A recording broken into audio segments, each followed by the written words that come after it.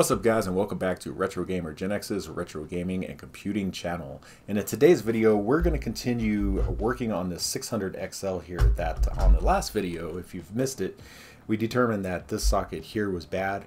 Now after the video I did kind of pull all the chips again and reseated them again, and I found that this socket here was bad as well.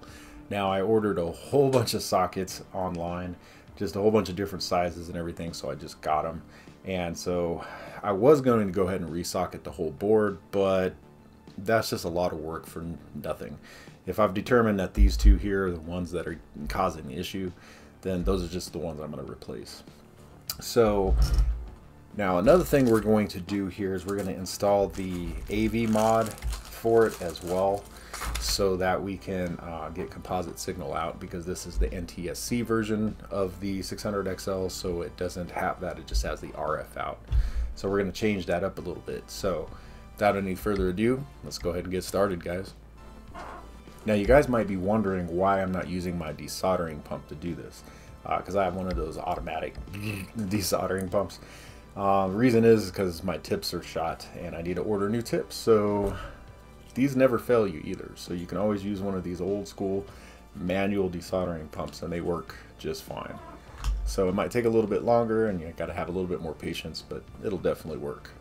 So let's go ahead and get some of these chips pulled here. Now I did order this chip as well, because with this having a floating ground and just it wasn't working right. I don't know how long it wasn't working right. I just ordered the chip. I mean, it was less than $1 to get it, so I just ordered a new one just to be safe. But yeah, I should have just pulled that out with my fingers, guys, because literally it's that easy to pull that out. Alright, the other chip we got to do here is, this is the memory decoder chip. That one is kind of giving us some grief too.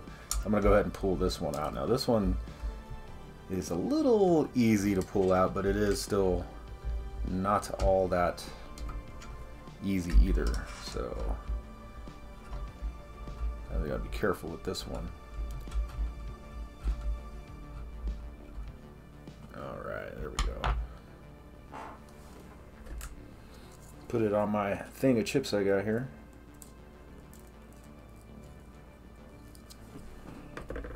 Alright, so there we go. So there's bad sockets.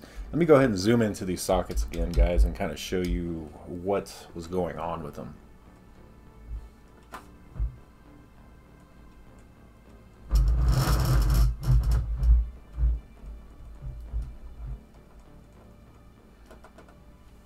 So if you guys can see here, this is the one that we determined the last time to be the bad socket. Let me get my little pointer thing here. So this is the one we determined that it was a bad socket, and especially right here, I think that's what, pin 8, wasn't it? 1, 2, 3, 4, 5, 6, 7, yeah, pin 8, and that goes to this chip, which this chip works in conjunction with all the rest of these to create the RAS and CAS signal for the memory, for the row address strobe and the column address strobe. So that's how it kind of reads the memory in like almost like an array. Somewhat. Best way I can explain it. But yeah, without that working correctly, it would just black screen the computer. So that was the big one. Now on this chip, let me pull this down here. On this chip here, I think it was pin 12, but you can tell that these pins aren't the best either. They just aren't. It's just, yeah. But I think it was pin 12. Let me see. 1, 2, 3, 4, 5, 6, 7, 8, 9, 10, 11, 12. Yeah, it was pin 12 here. It just wasn't getting a good connection either. And honestly, I know it goes to the MMU, but I forgot what line it was. I think it was the input line from the MMU or something like that. But that wasn't working, and that was causing a black screen too when I had good continuity over here and everything. So yeah, it was just kind of a mess, guys. So we're gonna go ahead and pull those two. Can I get them in one frame? That would be good.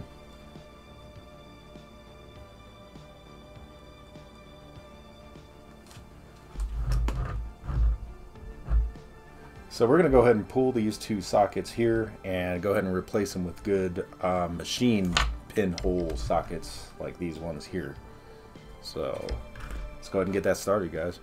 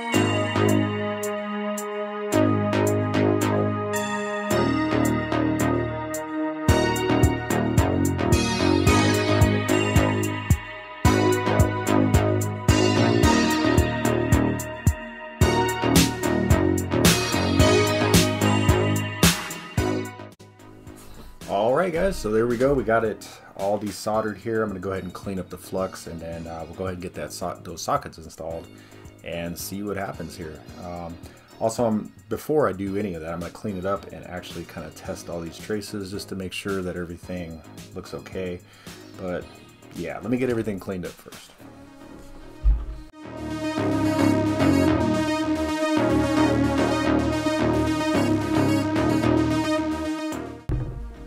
Funny, as you guys can tell right where I cleaned the board, because there was still flux on it from manufacturing, so where I cleaned is really clean. But let's go ahead and zoom in a little bit on it and just make sure these traces look okay, and then we're going to test them out.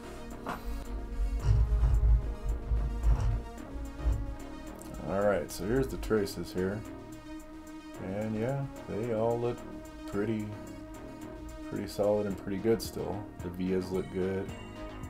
That one's a little shaky, but I think it'll be okay. No trace going to it here. It must be on the other side of the board. So that looks pretty good. This one looks even better. So I'm not seeing any traces that are ripped or torn, or vias, traces, anything. Looks pretty good. Let's check the other side of the board.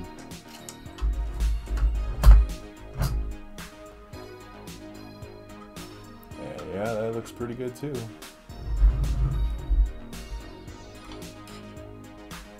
Not seeing any problems there, guys. So let's just go ahead and check all the traces, make sure they're okay before we do anything else.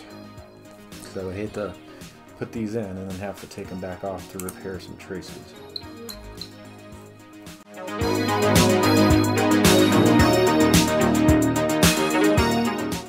Looks like all the traces on that should look good, so let's try this one here.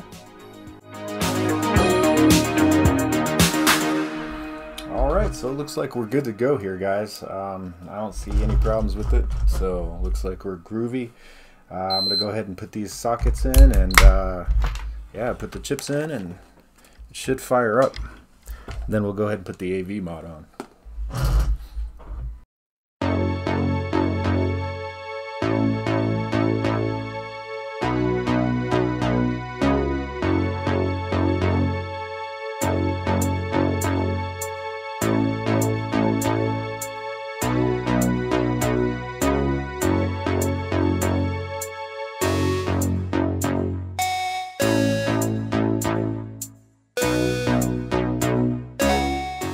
Alright, so we got those sockets on now. Let's go ahead and zoom in and just see how those joints look.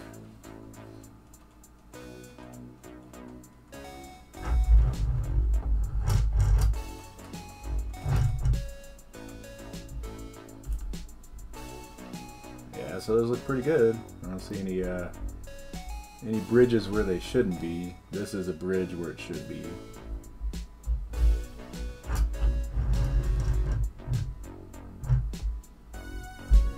Yep, that looks all good too. So it looks like we're good to go, guys. So let me go ahead and get this these chips in, and we'll fire her up and see if she turns on.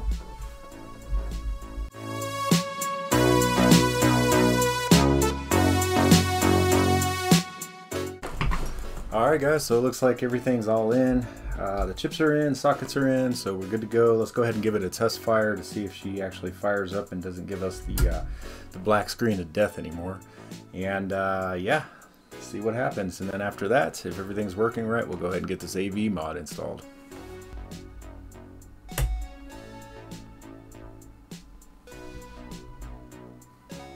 Yep, looks like she's working. Everything's good to go.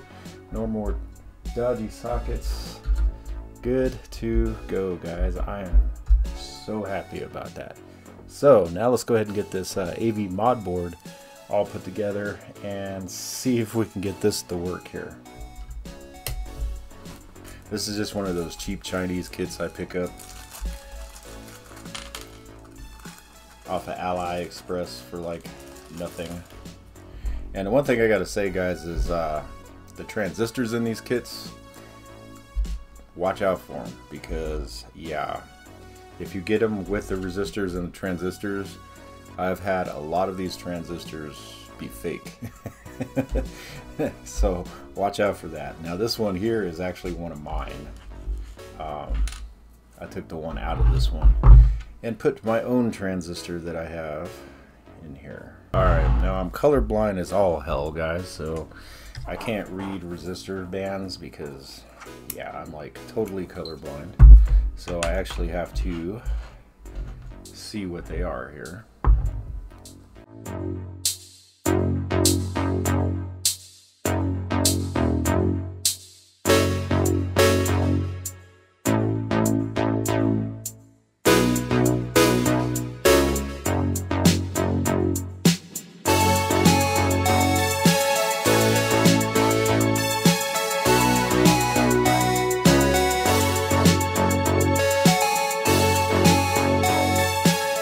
Well guys, there's the final product there.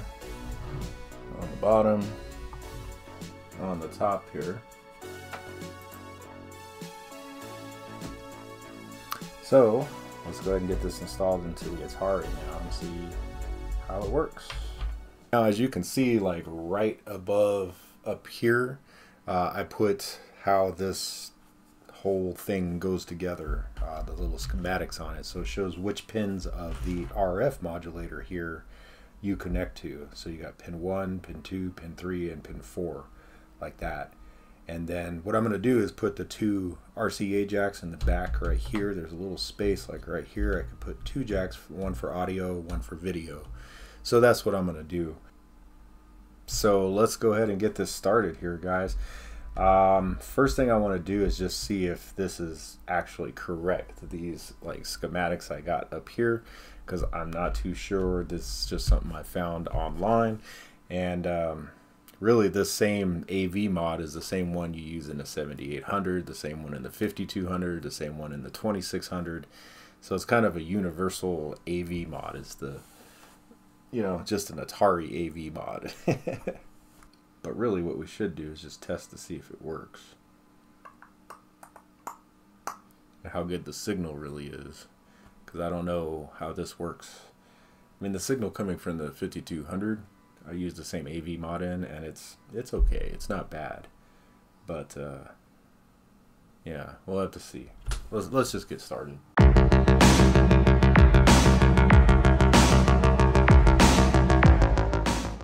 Now, like I said, obviously I'm going to clean this up later. This is just a test to see how it looks, guys.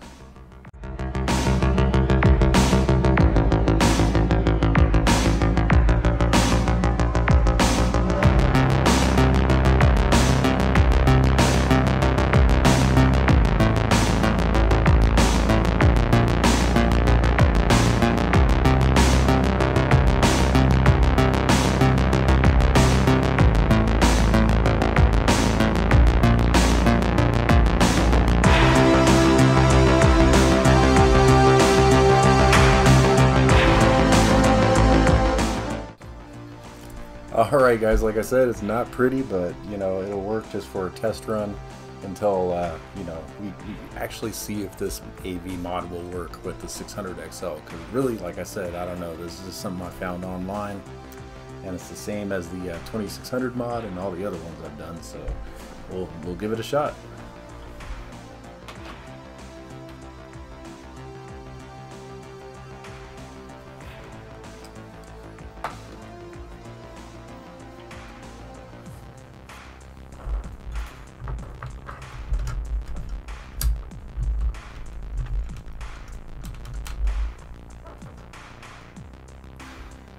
I don't know if I got the right AV signal right now, but looks like I do, and there it is. Now, it's definitely got some gel bars, I'm not gonna lie, but I mean, that's not too bad. That looks a lot better than the fuzzy ass RF I used to have. I'm gonna tell you that. So, I'm looking at it over here on the computer, on the capture, I'm looking at it up here. Actually, it looks a lot better on the screen, like on the TV, than it does. Well, the original capture looks pretty bad, but then it goes through like this filter I have, and it helps, so that looks pretty good. So yeah, a lot better signal. Now obviously once I clean this all up, it'll look a lot better too. But what I'm going to do, guys, I'm going to go ahead and just kind of cut the cameras here. This is proof of concept. The audio actually comes off of pin 2 too. And once I get everything all buttoned up and looking good, I'll show it to you guys and how it finished up. So let's go ahead and do that. Alright guys, so I got everything all kind of put together and buttoned up here. So let me go ahead and get you guys zoomed in so you can see what's going on. I should have cleaned up a little bit after I got done here. But as you guys can see, I do have the mod installed. Let's get you zoomed in.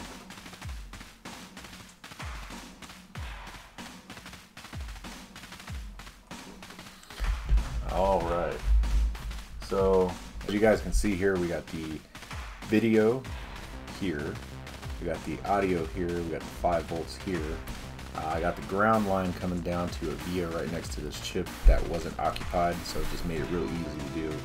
And then I put the 2 RCA jacks in the back and kind of just button it up just like that. So let's go ahead and get this thing together here.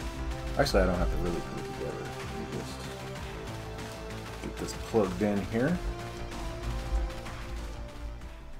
Alright guys, so let's go ahead and get this thing turned on. I have it hooked up to the AV here. And as you guys can see, it just boots right up. No problem with that. Let's go to a game I know has sound, where I don't have to hit the start button and everything, I should say. And there we go. So it looks like the audio, the video, everything's working on this game, so on the system. So awesome. I'm just happy that everything worked out the way it should have. And it was just dodgy sockets, and while I was in here, I might as well have just done the AV mod too. But anyway guys, I just wanted to thank all my subscribers and all my viewers, and if you haven't subscribed yet, go ahead and hit that subscribe button. Don't forget to hit the like and the notification bell. That way you get notifications every time I drop new content like this. Alright guys, I'm going to go ahead and get out of here. You guys have a good one. Peace out, y'all. Game over, man. It's game over.